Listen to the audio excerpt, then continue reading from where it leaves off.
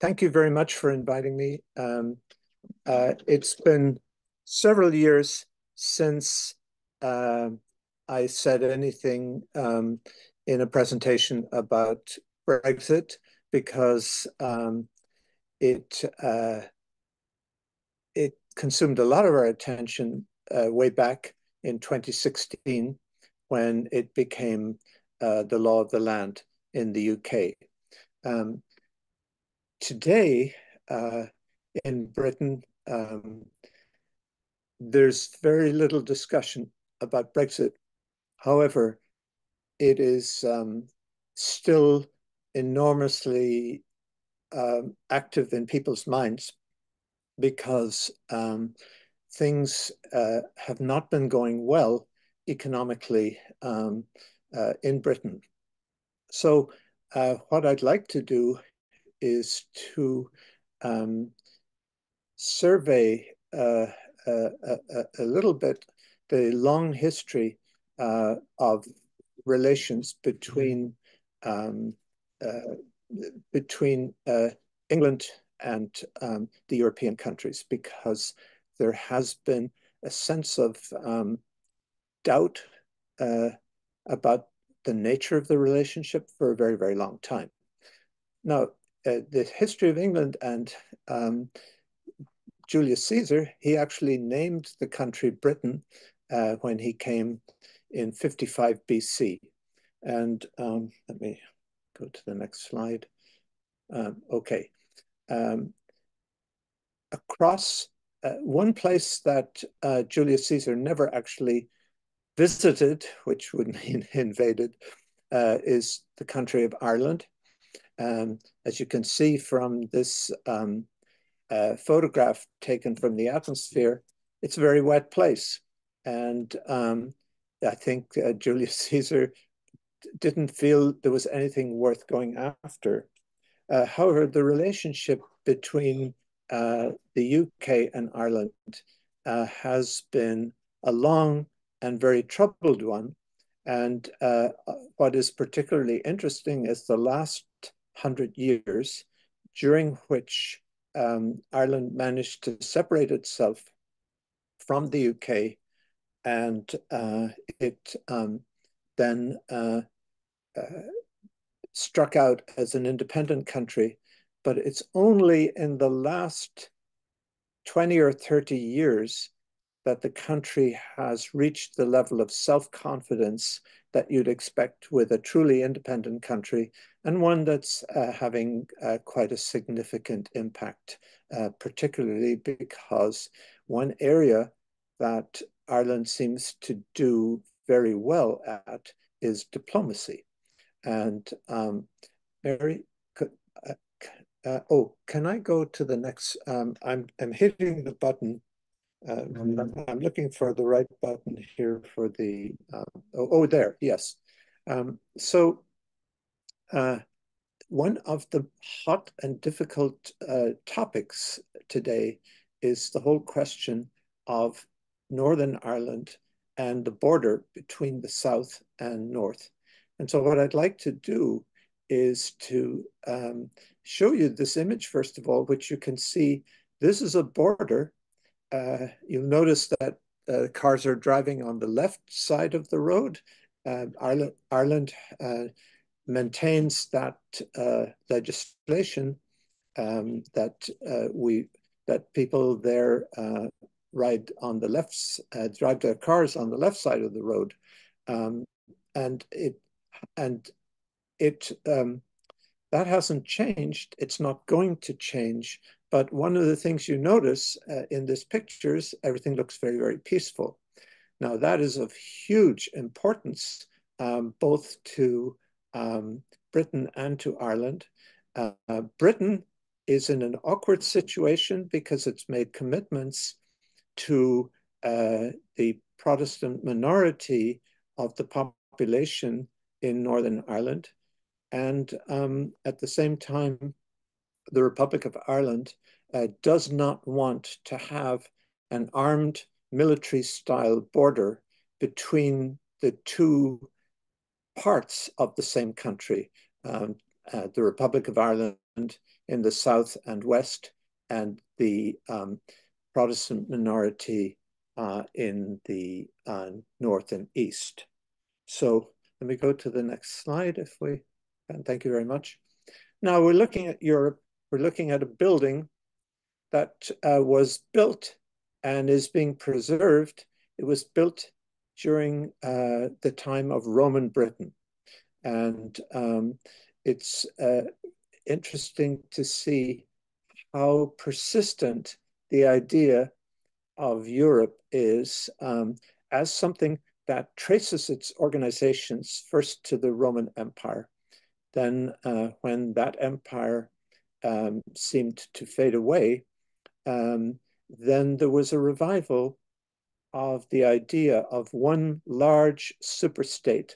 And that, of course, was the state ruled over by Charlemagne, which came into power with his coronation in 800 AD. Next slide, if I may. Okay.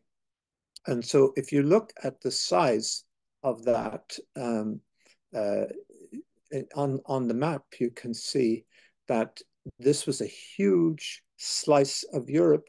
And one of the aims of the empire, the Holy Roman Empire, it was called, one of the aims of that empire was to keep the peace between all these European countries. And one of the rationales for keeping the peace is that you might start out on a trip from London, probably on foot, and you could go the whole way down to Jerusalem. And in the days of the Roman Empire, the Caesar's Roman Empire, they enforced the peace. And that actually meant in the early days of Christianity, people who wanted to make pilgrimages were able to go safely from the Anglo-Saxon England and the north on the left in this picture, all the way down to Jerusalem and other holy places that people traveled to. Next picture. Yeah. Since the time of Charlemagne, the next biggest empire in Europe was the Austro-Hungarian Empire, which was one of the most successful of all empires. And indeed, in the period leading up to the 1914 war, their very old but skillful emperor, Kaiser, he kept the peace. And however, the explosion of World War I with the assassination of his son, that explosion resulted in a whole reformation of the new empire. So that is a very... So now, in the period right after World War II, the question arose, why not increase the solidarity and the strength of Europe by having a country that essentially invited all the members of the old Europe to become one entity in which each would give up a little bit of sovereignty, and sovereignty was not something that they felt was threatened. The idea of having a united Europe actually originally was Winston Churchill's idea, and he was thinking about it in 1941, during a time when they were really, really struggling with two big wars going on in which Britain and the US were involved, the European War and the war in the Middle East and the Far East. So after Churchill's time in office, the idea of having a European relationship was getting more persuasive. And so the idea was reinforced by founding a European um, a, a, a European conglomerate of countries. And that idea came into in the 1950s and then was secured by a treaty, the Treaty of Rome. Can I go to the next slide? And go to the next slide if we, okay. Yeah, that was Churchill in his prime. And here on the next slide, we quote Winston Churchill. Can I go to the next slide? Okay. And he says in 1942, hard as it is to say now, I trust that the European family may act unitedly as one under a Council of Europe. And I look forward to United States of Europe. And that was something that he was thinking of in 1942. He was thinking of how the world could be reorganized, how Europe could be reorganized to avoid more wars. Next picture. And he found European leaders such as Konrad Adenauer, the German Chancellor, who were ready to work with him. And we'll go to the next slide. They were ready to work with Churchill and with his successors. And can we go to the next slide? Sorry. Oh, no, go back one. Go back one. Okay. The people who were most persuasive inside Europe on this whole issue were Robert Schuman, a former French prime minister, and Jean Monnet, who was a French diplomat who was enormously important during the successful final years of World War II. And these guys had seen three terrible wars, 1817, 1914, and now the war that was just concluded. And they didn't want any more wars.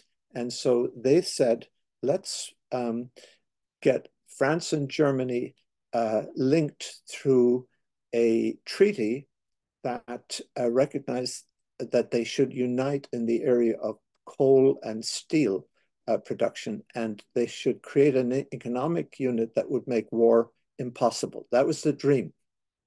When we talk about Britain's relationship, it's not so often conceded that this is the big organizing idea behind the European Union. Okay, next picture. Yeah, go next. Go next. Okay, so when we talk about Brexit, we're talking about something that is catastrophic. But one of the reasons that is that when the first entrance into Europe, which happened in the early 1970s, when Britain came into Europe, at that time, the worries that many members of the electorate had were what kind of impact will joining the European Union have on our sovereignty? And so one of the top legal advisor to Prime Minister Harold Macmillan said he said to Macmillan, there are three issues concerning sovereignty. First of all, Parliament would have to accept rulings by the European Union Council of Ministers. Number two, Britain would have to abide by European Union treaties. And number three, the European Court of Justice would be the final arbiter in judicial matters. Now, for some English people, that was very, very hard to swallow. And in fact, one of the reasons they've had such a catastrophe with Brexit is that the politicians in power at the time didn't really take this message that Lord Kilmuir, the top legal mind in Macmillan's administration, they weren't, they just weren't, they felt that these issues were not given the attention that they require. And so, in fact, the way the European Union has worked out for the various other countries, and in particular Ireland, is that you gave up a little bit of sovereignty, but you had a full voice in the Council of Ministers, and the head of each government would go into the meetings of the Council of Ministers with all the authority of a single vote that they had. And they tended to not take decisions without first having a lot of time, a lot of debate, a lot of discussion. And they built up personal relationships that were very strong.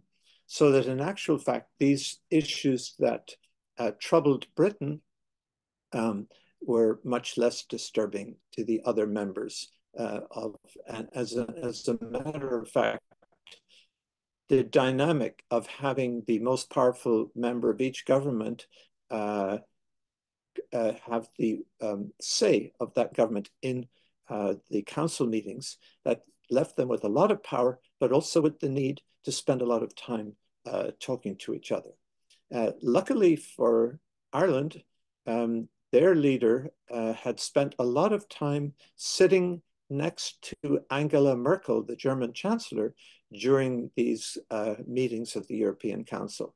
And not only was she the smartest person on the council, but also she listened very patiently and was very, very supportive of the Irish when they were in the very frightening position of just having become very happy in the European Union. Now, with Brexit, once that vote was taken, and once the government of David Cameron was thrown out of office, once that was taken, it was a time of great worry and great anxiety.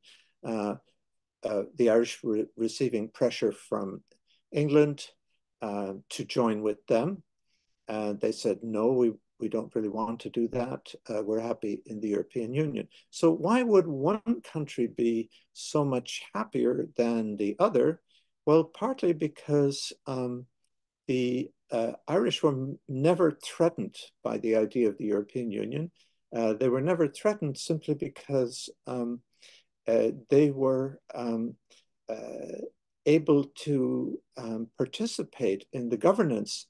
They were able to participate in a very enthusiastic relationship between the Council of Europe and Ireland. And the other thing is that Ireland, of course, as a country that was divided, and that division was done by Britain in 1922, and it led to very bitter feelings as a Northern Irish state was carved out of the island of Ireland. And then that state became dependent on Britain for $3 to $5 billion of support every year. And also, it had a long tradition of saying no to almost any proposal that was put before it. And so things now have changed very, very radically. But let me go to the next, let's go to the next slide. I think the mistake that lay behind the Brexit thing was that back in the 60s and 70s, an insufficient amount of time had been spent preparing the British for a very modest reduction in their sovereignty. But then you got a lot of protections, particularly as the European Union encapsulated the famous four freedoms, which included freedom of movement, freedom of trade, freedom of property, very significant liberties that all of the citizens of Europe have. Britain doesn't. Next slide. And there was a second referendum taken in 1975, and it was taken by Harold Wilson. And that referendum, at that time, the British were pretty happy with their situation. And they voted 2-1 to remain in the European Union. However, in the time between that and Brexit, media underwent an enormous amount of change, and media became aggressive, nasty, and in many instances, downright mendacious. And that was the case with anything written or said about the European Union. Next picture. One of the most effective British diplomats, however, when the European Union came into being, was Margaret Thatcher. And although she didn't like the idea of the European Union, she accepted it as a fact. And she was able to persuade the Europeans to spend a lot of money on the UK, but also she was able to introduce her neoliberal ideas into the European Union, in particular ideas about the single market. And she saw the European Union mainly as a trading relationship because, of course, you had no tax, you had no import duties or others. There were no restrictions on trade. Goods could move freely. She liked that. But the European Union also involved laws that many of the laws had been drawn up before before Britain entered the European Union, which meant those laws couldn't be changed by Britain, nor would Britain have had any input into those laws. So that did start things off on an unequal footing. Go to the next picture. Good. Yeah, and let's go to the next one. Yeah, and actually at this point, I'm going to turn off the pictures and I'm just going to talk about some of the things that are going on in Britain today. And so I hadn't realized how troubled things are in Britain right now. There are a lot of strikes happening. The railway system has deteriorated terribly. It was privatized, and the companies that got control sucked a lot of the money out of it. And so it's in their famous railway. They had the first railway system in the world, and they contributed enormously to rail transport and all the social impact it has. Anyway, they lost that. Also, the issues such as electricity, for which people obviously have to pay, but they feel they're paying way, way too much. And so right now, Britain, according to a survey on British social attitudes, they're ready for a change to a more left-wing type of government, considerably more to the left than Tony Blair, who's shown in this picture here. And another thing that is a very startling thing to learn is that the United Nations has been monitoring Britain because of the immiseration of people very much due to government policy. The Conservative Party that has ruled now since 2010, they have been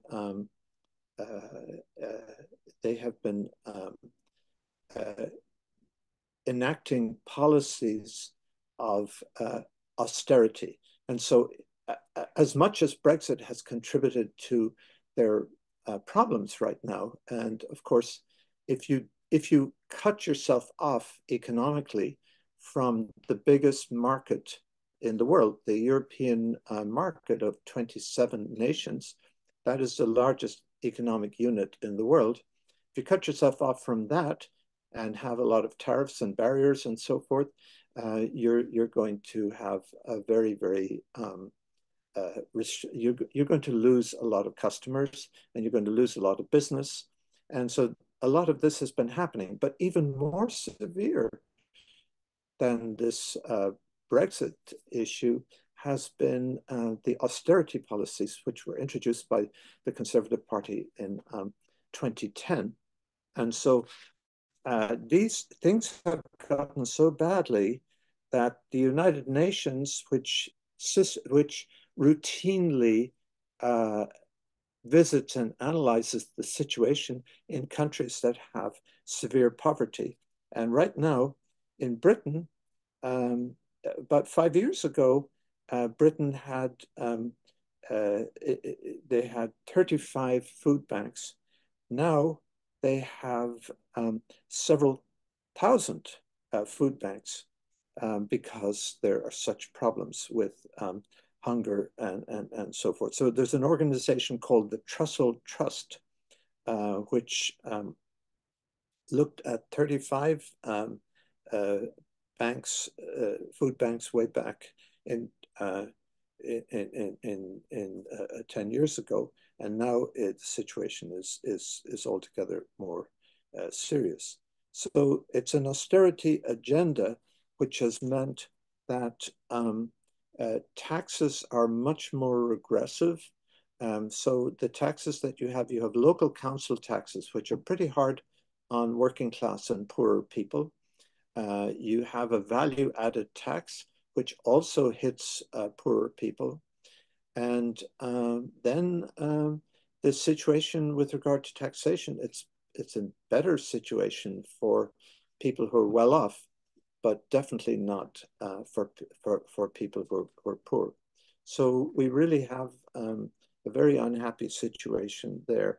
And right now, the United Nations maintains, according to their special rapporteur who was sent in to investigate, 29% of children in the UK now live in poverty.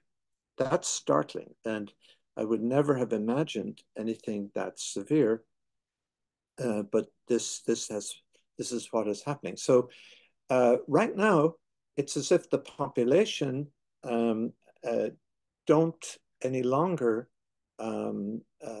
expect anything good out of Brexit. It's almost as if Brexit has slipped out of discussion in newspapers and media and so forth. It's just seen as one of those bitter disappointments. And so that tends to be very divisive for British society, because you have the people who wanted Brexit and now are bitterly disappointed that it doesn't seem to have delivered on the things that they were hoping for. And on the other hand, the people who hated Brexit are very, very unhappy. And that includes people who liked to have easy access to France and Spain. Many English people chose to live in either France or Spain. And however, things became much more complicated for them once you cut off Britain from the European Union. I just, yeah. So at present, if there was an election, and there will have to be an election before 2005, so they'll have an election just as we're having an election, but our election in the United States is fixed by a historic calendar, and so it'll be in November the 5th. They have the discretion of calling an election whenever the Prime Minister and his cabinet decide that it's going to happen. But you may have noticed that in Britain in the last few years, there have been, I think, 9 prime ministers. This is extraordinary because typically that was a very stable position. But after David Cameron lost the referendum in 2016, in June of 2016, he Then he stepped down. His place was taken by Theresa May. She had a really miserable time and tried her best, but was ultimately unsuccessful. Then we had the chaotic premiership of Boris Johnson. And then more recently, we had for a brief while Lynn Truss, whose prime ministership was regarded as a kind of a very dangerous joke. And things got so bad that the Bank of England had to give a warning. And so they replaced her with the present prime minister, Rishi Sunak, but he's not particularly he's not particularly popular. The polls show that Labour is more likely to take over.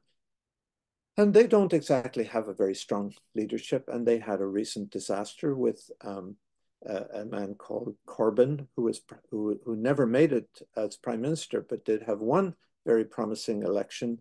But then the next election, he did much more poorly. So they have a government in waiting, but the job they will have to do will be absolutely huge if they can address any of these problems. It's been asked, could they go back into the European Union? Well, that's not going to happen. They insulted so many people, and the relationships were so disastrous. And the way the negotiation was handled, it actually left very little time. And this is by choice. The UK sought as rapid as possible an exit, but they then negotiated a very harsh Brexit, and now they're living with the consequences of that. So some very good writing about the present situation is in a recent issue of the New York Review of Books, an article by Gary Young, who lives in the UK and the US. He'll live 10 years in one and then 10 years in the other. And so he's been looking at what one might call toxic populism, the effects of toxic populism, both in Britain and the United States, and how it can produce a very nasty kind of politics, but not a very happy outcome. So a recent article by him about the situation in the UK was entitled Small Island. And that's another issue that one of the Danish finance ministers made a comment that some countries don't understand that they've gone from being a big nation to being a small nation without really fully comprehending how things became that way. I'm particularly interested in the situation in the Irish Republic because that's where I was born. And in fact, I was born before Ireland was a republic. So that meant I was born a subject of King George VI. Didn't matter to me, but it does mean that I have the option of being a UK citizen as well as being the luckiest one, having a US citizenship, and then having an Irish citizenship, which of course has meant being a member of the European Union and enjoying the benefits that go with that. Irish people now are, their satisfaction with the present status of the country is they accept the European Union with above 90% interest. But what they're unhappy about in Ireland at the moment is the deep problem of shortage of housing. And this actually could have a tremendous impact on the next election because the housing situation in Ireland is really, really bad. And it's something that has given an opportunity for a very destabilizing political party. They're called Sinn Féin, Sinn Féin comes from a Gaelic term meaning we ourselves. It was used 100 years ago in the fight for independence. It generally means a very radical type of governance. I would not like to see that happen in Ireland. However, fortunately, in recent weeks, Sinn Féin have been falling in the polls. They're not doing so well, and so they may become more like a regular political party. So perhaps I could stop at this point, and I'd love to take questions on either the issues of Ireland or England and the European Union. Okay.